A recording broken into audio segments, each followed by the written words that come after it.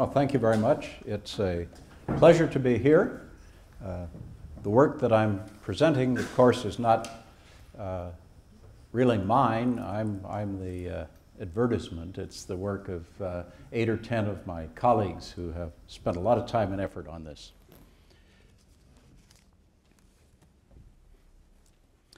In this audience, I don't think we need to ask this next question. Why are we interested in the future? And Per Kalvig has mentioned some of the reasons, but let me emphasize a couple of them. The change in metal use over the past 100 years or so. This is on the basis of per capita use per person. So we set the rate for a bunch of different metals at the same point in 1900, and then follow it out for 108 years, I guess it is. And you see that for a few of them, lead, silver, tin, it's about the same level per capita as it was in 1900, but you have a group of zinc, copper, tungsten, and so forth that are 7 or 8 times higher than they were at that point. Chromium and nickel, more like 40 to 60 times higher, and aluminum, a rather spectacular 1,000 times higher or so per capita. And so we have more people now than we had in 1900, so that's a multiplier, and we have people becoming increasingly wealthy, and that also is a multiplier on this.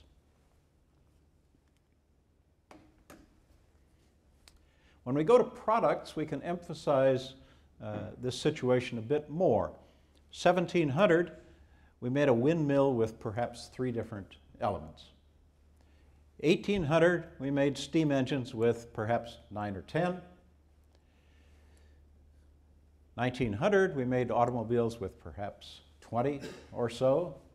And today, any moderate technology product has perhaps 50 or more individual elements, each one there for a specific purpose, to be the best choice that the product designer could make. And therefore, if any one of them becomes available, it is likely that the performance of that product will degrade. So, as a couple of Japanese researchers said in a paper 3 or 4 years ago, the materials scientists of the world in the 1980s, 1990s were frolicking around the periodic table, choosing wonderful things, and as they did and incorporated them into products, we have become captives, really, of the use of almost everything.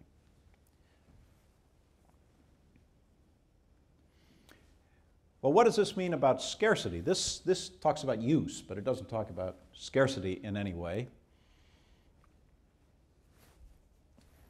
It turns out to be pretty challenging, as I'm sure some of you know, to address this question of scarcity. What exactly do we mean by scarcity, and what questions do we ask? So let me ask a few. And here's an obvious one. If we need more, why don't we mine more?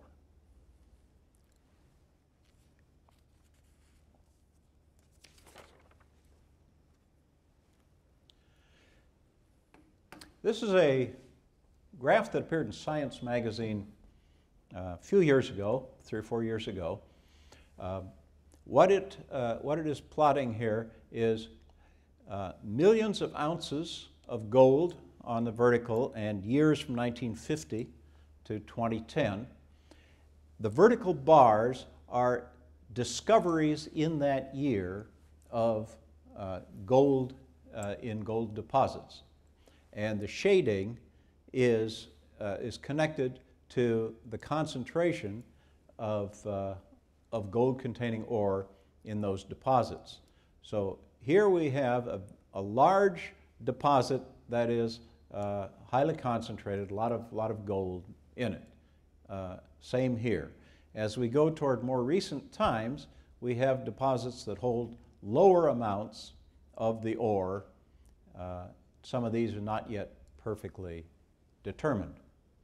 The red line here is not deposits discovered, but is gold production. And we see here about 2000, despite the fact that industry uses gold for many things, electronics and jewelry and a variety of other activities, it looks as though that production has started to go down despite a rather vigorous demand. Is this proof? This isn't proof, but it's a suggestion that we need to pay attention to this situation, at least. Here's another part of the situation, the flower garden of metals, to remind us that we only mine for a few individual metals, nickel, copper, aluminum, and that most of the other materials that we need come as byproducts in those mines.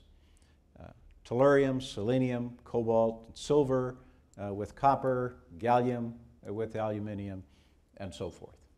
So the challenge here is, if the world doesn't demand enough copper from copper mines, we are cutting into the supply of copper's companions, or nickel's companions, or zinc's companions, whatever. One of my graduate students, who just a month ago took a job at the U.S. Geological Survey, managed to construct this graphic. And the idea here is to look at the companion situation and say what metals are available only as companions. On this color chart, that is 100% companion is bright red. And you see there's a lot of bright red on this diagram. Those are metals that we only get by mining the host and then recovering the companion. Anything in blue here is something that is mined for itself, chromium, manganese, iron, so forth. So those are the host metals, or in some cases, what we call bachelor metals, that are mined but don't have byproducts that are worth going after. There are a few metals that sometimes are mined for themselves, sometimes come as companions. Silver is an example. There are silver mines, but we get a lot of our silver from zinc mines, copper mines, and so forth. So the challenge here is one of the companions. Not only how many mines do we have, but how many mines do we have that have the companions we're after, and will the host-companion relationship enable us to work with those?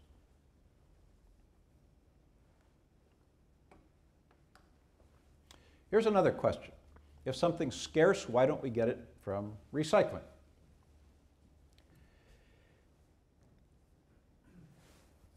This is an issue that's been probably in the air now for 15 years or so.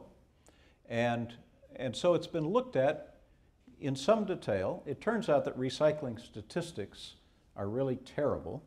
It's very hard to get good information on recycling. A few years ago, the United Nations put together a committee to estimate where are we globally in recycling. And this is an evaluation of end-of-life recycling rates for the metals. So this is a product that contains the metal. If it's discarded, what is the percentage fraction that is likely to become reused later on? So we were able to divide this into five different groups. Greater than 50% reuse is the dark blue, and here you see the major metals, the cobalts, nickels, coppers, and so forth. And then we have some intermediate stages where the group estimated, sometimes with data, sometimes with not very much, that there were, say, 25% chance or 35% chance that something would come back. But there were a large number of metals, more than half of them, for which the group estimated that we don't recycle essentially anything at all. So anything on red here could be quite useful material. The rare earths, a lot of the materials used in high-intensity alloys, some of the solar cell materials over here. Essentially, we use them once, throw them away. Well, why is this? This is the next question we ask ourselves. Why is our performance here much poorer than one would hope? And the simplest first answer has to do with lifetimes of use.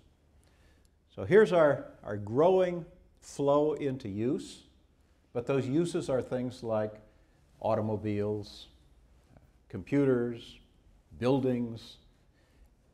So they have a lifetime of use, and they aren't available for reuse until after that lifetime.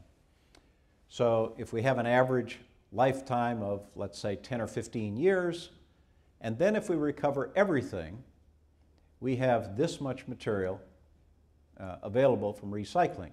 But at that point, the demand is up here. So unless our use rate stabilizes and reaches a plateau, recycling will help, certainly, but it will not take care of the challenge. One of our team looked rather more carefully at this last year. I'll try to talk you through this diagram. If we have a material where this much in the dark blue is flowing into use, then there are various things, depending on the use, that might occur with respect to recycling. There are some uses, shown in red, for which dissipation occurs. We'll never see them again. Selenium and manganese, for example, in fertilizers. Most fertilizers contain several of the critical nutrients, and they're spread on the fields. They're not recovered later on. We have several metals that are important in pyrotechnics, or as the Japanese call them, fire flowers, which is kind of a nice phrase. Well, we're never going to recover those either.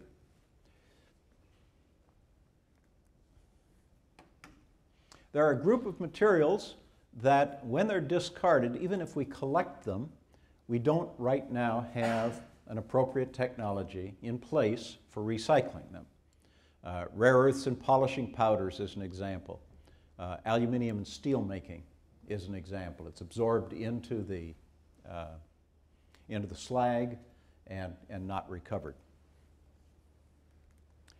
Then we have a group of uses that are potentially recyclable, often in alloy form or some other complex form.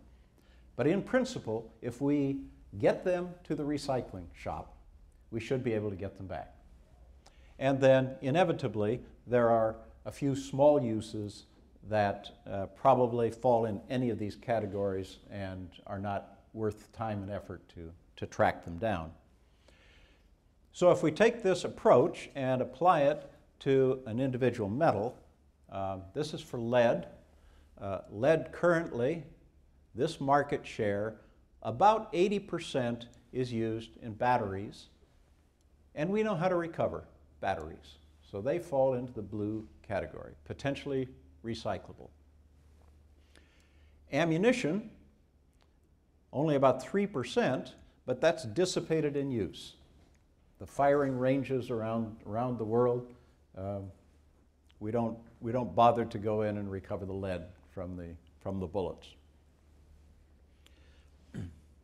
Cable sheathing, very small amount, but right at present, no technology that's set up to recycle that material.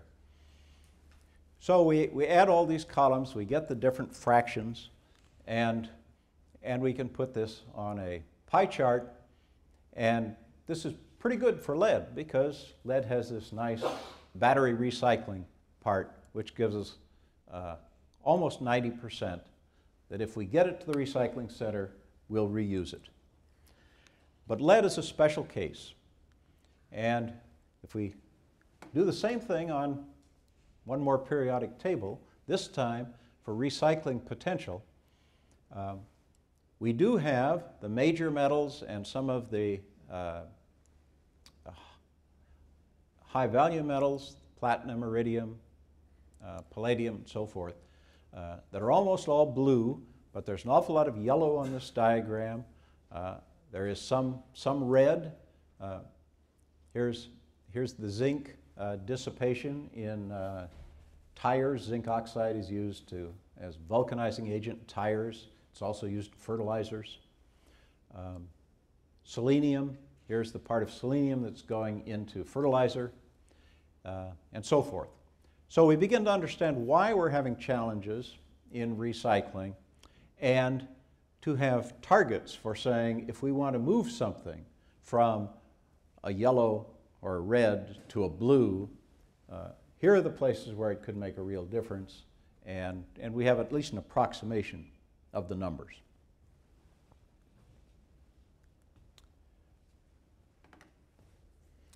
Another reasonable question, if something is scarce, why don't we substitute something else? People have done that for eons.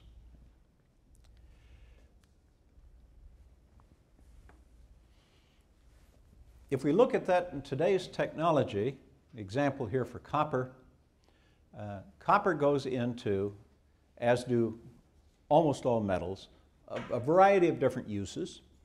About 26% in electrical applications, conducting electricity, 19% industrial, 13% in transportation, cooling, plumbing, and so forth. And probably each application has a different best substitute. The best substitute for plumbing is not another metal, it's a polymer of some kind. So we've been through each of these, talked to industrialists, and tried to say, what's the best substitute and how good is it? So to continue with my copper example and taking the electrical major use, the best substitute we've identified is aluminum.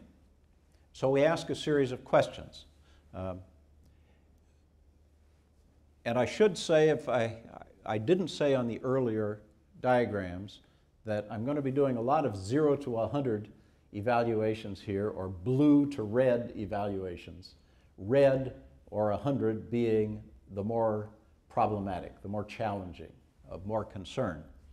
So aluminum is the best substitute for electrical conduction for copper, but it's not a very good substitute. And so its performance, we rank as 87 to 100, high numbers being of more concern. Okay? You then want to ask about the supply risk of the substitute. Do we have to worry about getting aluminum? Because you don't want to substitute with something that itself is challenged. Well, it's not a problem for aluminum, so rather low score there. You might want to say, if we do the substitution, is this an environmental problem or benefit? For copper and aluminum, it's about even, so runs right in the middle of our scale. You might want to know whether if we substitute, it's going to cost us more. In this case, aluminum costs less than copper, so the number is low. And if we are looking at this on a country level or a corporate level, you might want to say, do we have to worry about importing?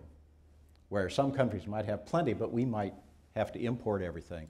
That turns out to be roughly neutral for copper and aluminum. Well, we've taken this approach across 62 metals that we've tended to deal with, and through an algorithm that I won't bother to present here, we combine all the substitution potentials for the major uses of each of the metals, and we get one more of our periodic tables here where we have a mixture of colors. Poor or bright red here means substitution is a real problem for this metal. We don't have a substitute, a decent substitute, for any of its major uses. Blue, on the other hand, means for all of the major uses, we have perfectly good substitutes. So what do you see when you look at the diagram?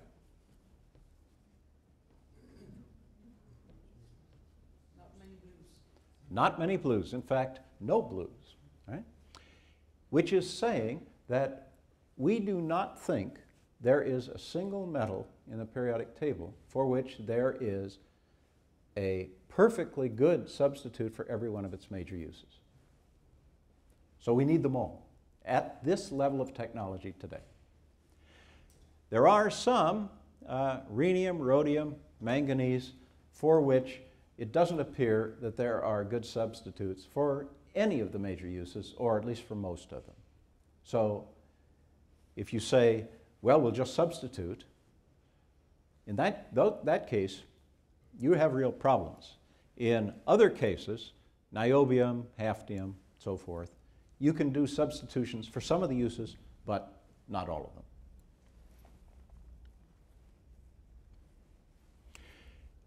Well, what I've done is to give you a few examples of why one might be able to assess aspects of a metal's uses and some of the concerns we might have, but I haven't given you any basis, any real basis at this point for deciding whether one is of more concern than another.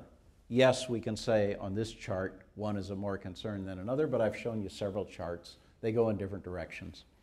And if we really want to go beyond the examples, which are shown here, rhenium and jet engines, problematic, yttrium and phosphors, problematic, rhodium and catalytic converters, problematic, europium, phosphors, problematic. If we want to go past that and say, can we look at the life cycles, can we look at the criticality and then relate one metal to another and get a feeling for the comparative challenges there? We at Yale and a number of others have looked at these life cycle questions. This diagram probably familiar to some of you at any rate. The idea is that a certain amount of material, a certain amount of ore is mined from the lithosphere, moved to concentrate, moved to refined metal through smelting and refining.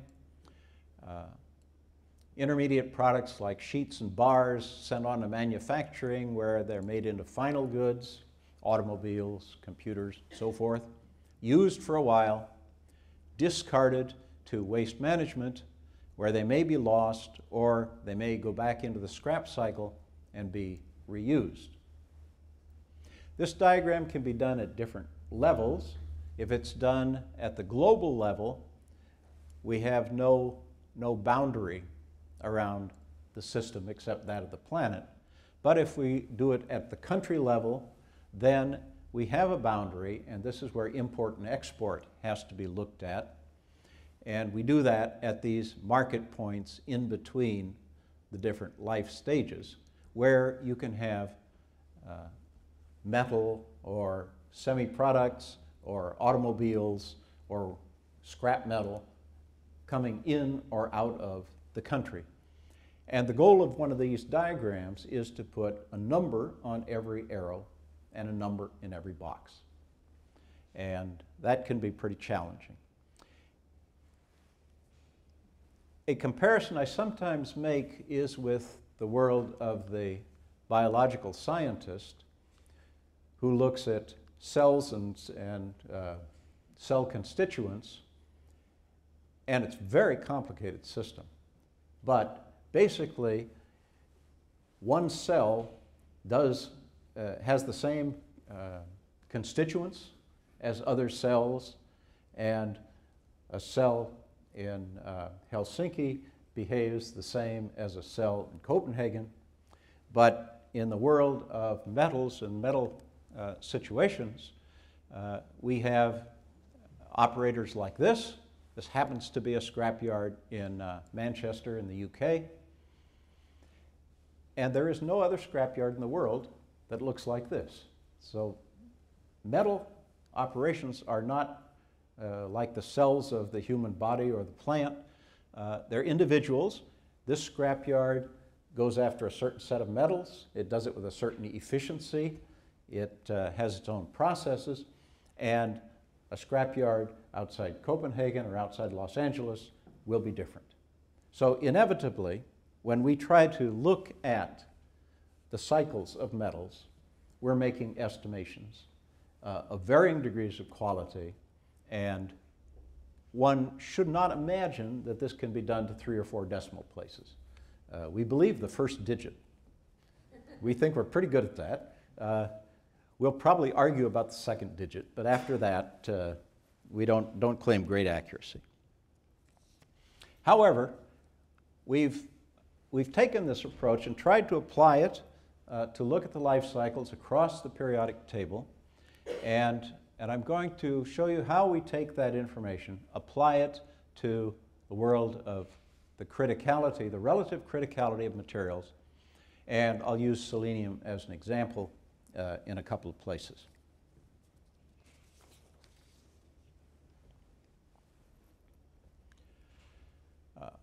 First, let me talk about our methodology. This took several of us 4 or 5 years to put together because we spent a lot of time arguing about what should be the metrics, and I'm going to try to give you a sense for the complexity here without going into details, except to say that we evaluate this on 3 axes. One axis is what is the risk that this material will be unavailable, supply risk.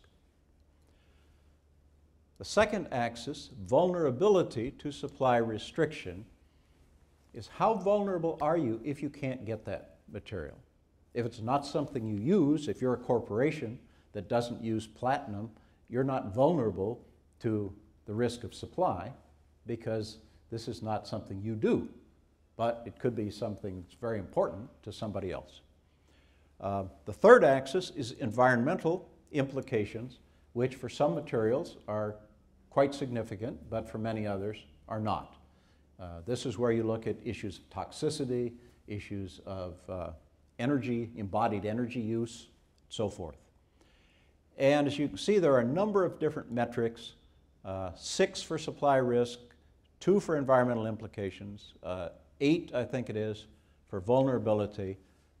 I could talk for half an hour about any of these, but I'm not going to do that. I just want you to appreciate that they're involved here in creating what we think is a reasonable evaluation of criticality in what we call criticality space, the 3-dimensional space.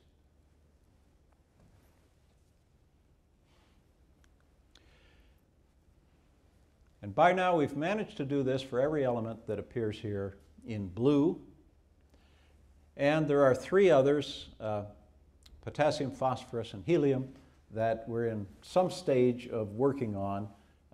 Some of these require a little different approach, and so we're working through the methodology on that.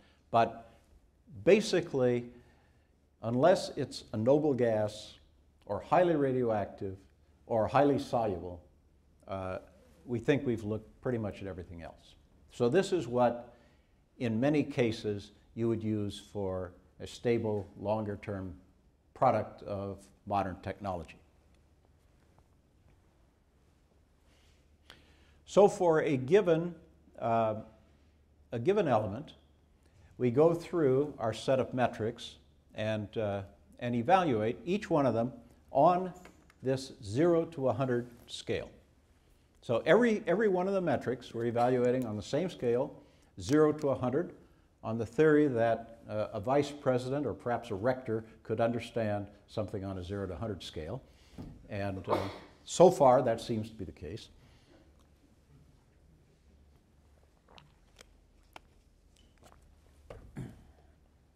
So without going into detail about the individual ones, except that I'll point out this is companion fraction for selenium.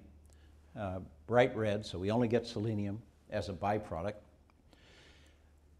We've chosen to take these different metrics and treat them equivalently to do a simple average. But it's also possible, because we've tried to be very open about the information that we have, that one could choose to say, well, that could be pretty important, but we also think that the governance indicator, world governance indicator, is more important than a simple average. And so you could assign weighting functions to these, which we explicitly haven't done, but have opened the opportunity should somebody want to do it. So for selenium, we average supply risk and we come up with something that looks like it's about 70 or so. Of concern, but not of so much concern that it's at the extreme red end of this evaluation. Environmental implications for selenium. There's a human health evaluator and an ecosystem evaluator, which turns out to be largely fossil fuel use and resulting carbon emissions. For selenium, these are not important, and we have a very low ranking on that scale. For vulnerability, there we have to look at the location, because this is where different entities will have different vulnerabilities. So this is a ranking for the US, and without going through all of these, except this is substitute performance, substitute availability, and so forth, we rank just below half on that scale, somewhere around 37, something like that.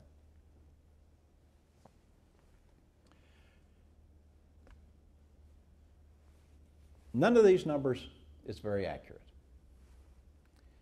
It's a little difficult to express the degree of uncertainty, but we have tried to do that because good scientists ought to always think about uncertainty in their information.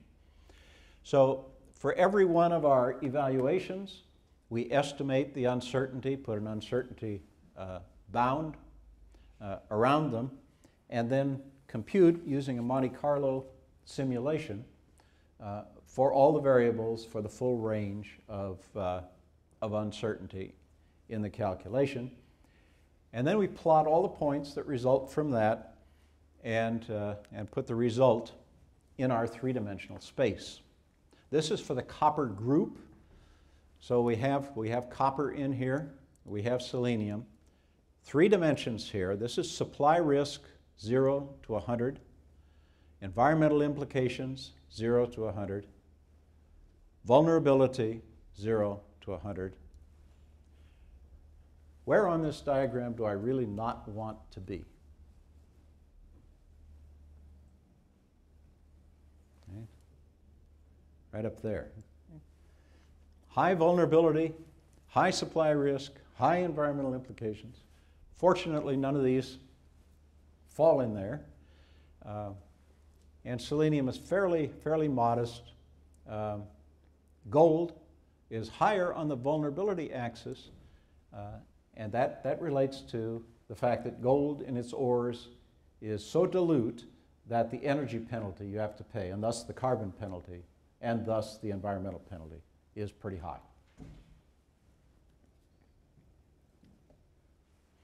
So in each case where we've looked at one of these elements, we've gone through all the variables, and should you want to, you can say to us, why is it that tellurium or lithium or something has a ranking where it does? And so here's the individual elements. Here's cadmium's rankings, all the different rankings that way. Here's the companion fraction that goes down this column, and so without expecting that you'll be able to really pick anything out of here, the idea is we can tell you where our evaluations come from and why we think that's the case.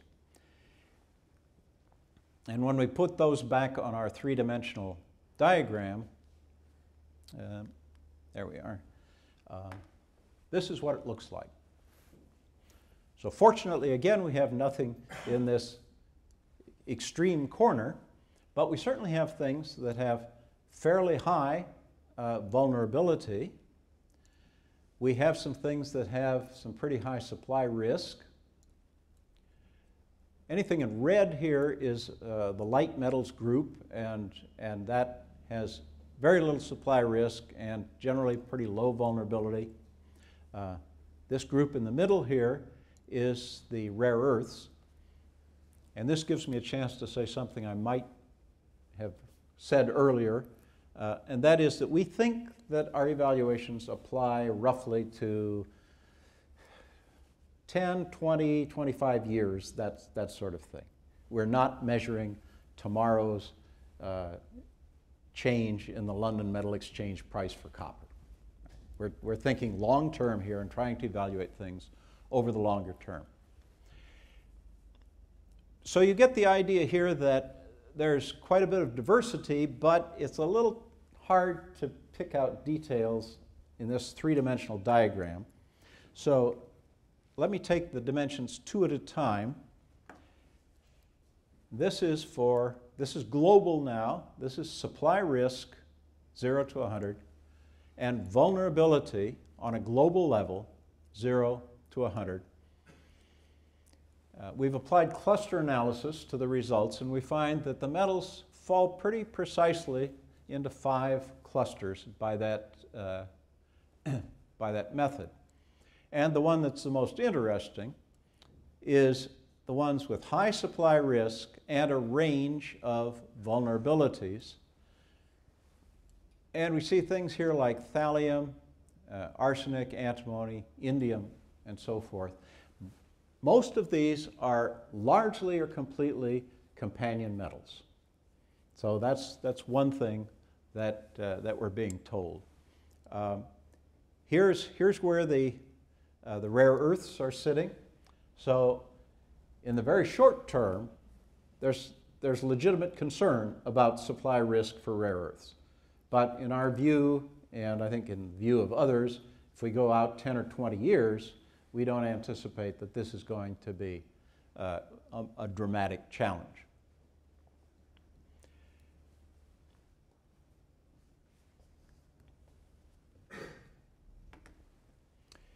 Here is a diagram, 2 dimensions of supply risk, again global, 0 to 100, against environmental implications, 0 to 100. Again, cluster analysis with 5 clusters, and our group here that comes up at a high level turns out to be the largely, I haven't identified everything here, but largely the platinum group metals and some of the other precious metals. So rhodium, palladium, ruthenium, iridium, and so forth. In every case, in almost every case here, this is a consequence of embodied energy requirements. We do have, I think that's mercury. Mercury's somewhere in this cluster, and that's a toxicity result on environmental implications. But that's rare. It's usually a carbon situation.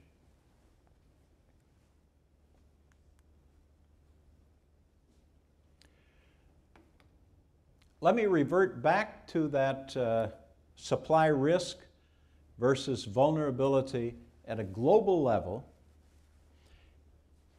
And I show you this again because I want to contrast it with what you get at a country level. In principle, the information is there to do an analysis like this for any country. We've done it for the United States partly because we're there and people are interested, and partly because the data are a little easier than in some other places. But here's the global diagram, and here's the US diagram. Global, US. So the vulnerability changes a little bit, but the thing that changes a lot is supply risk. And that's because the U.S. doesn't have its own supply of lots of this stuff. Doesn't have its a domestic supply worth talking about as far as the rare earths. Doesn't have a domestic supply to talk about for tungsten and so forth. So on a country basis, or in Europe on a continental basis, you get a different look at the different criticalities because of the import-export consequences and the fact that nobody has plenty of everything.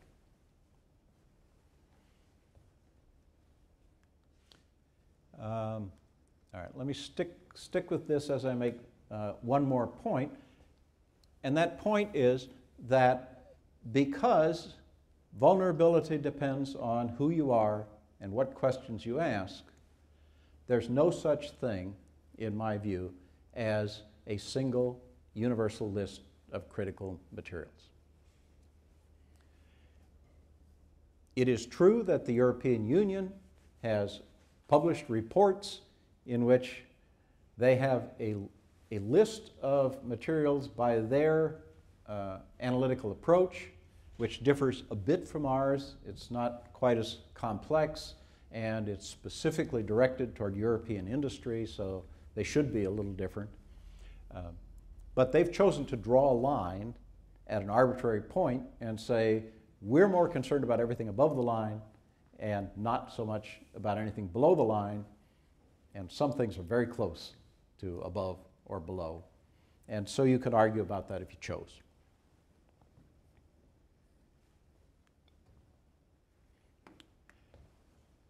So if there's no one list of high criticality materials, top to bottom, we can nevertheless talk about things that come up pretty high on most evaluations. One is metals that are largely or entirely available only as byproducts. It's a risky thing to be a byproduct. You don't know whether the host will be mined. You don't know whether the byproduct will be recovered. Most of these materials are used in small quantities in specialized high technology applications. Electronics, solar power, offshore wind, so forth. Generally, they have no suitable substitutes or not very many across their spectrum of uses. So, byproduct problems, specialized applications, and substitute non-availability. Okay. Now, when I'm talking to groups that include educators of one kind or another, people that talk to the public or talk to students about issues of critical materials, I think it's legitimate and important to say, well, why should we be thinking about this hard? And here are a few reasons, I think. Modern society is made possible by metals, and their routine availability in the future cannot be assured. And that routine is an important word, because somebody like Rolls-Royce or Grundfos or other industries that use a lot of these challenged materials, they really want to know, if they design a new product, that something's going to be around for 10 or 15 or 20 years. Not just available as an artifact on a shelf for which you're willing to pay 8,000 kroner. They want to know whether it's going to be routinely available at an affordable price. This is a topic that's highly relevant to students and educators. Not only do we have deposits here and there, but given the issues of supply and demand, of uses and recycling, what are the prospects going forward? If we're serious about a circular economy, a phrase that's gathered more force in recent years, we really need to focus on choosing materials with low supply risk and the availability to be pretty effectively recycled in the ways that we're using them. by and large, the focus, especially among product designers, has pretty much been missing. And shouldn't engineers and scientists be on the front lines in this discussion, which is certainly part of sustainability?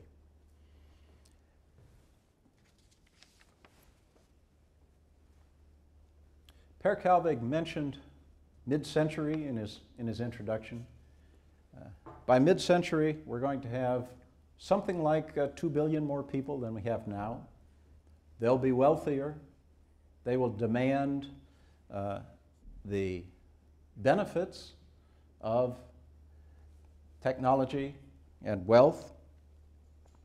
And meantime, the virgin materials stocks will have been depleted from wherever they are now to wherever they will be in another 20 or 30 years. And so the prospects for supply and demand take on a different meaning. The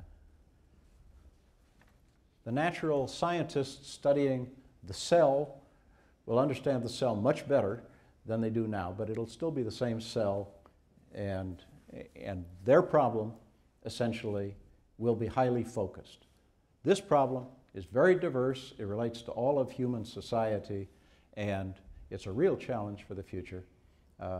This gives you some idea of where I think we are today on that discussion, and I thank you for your attention.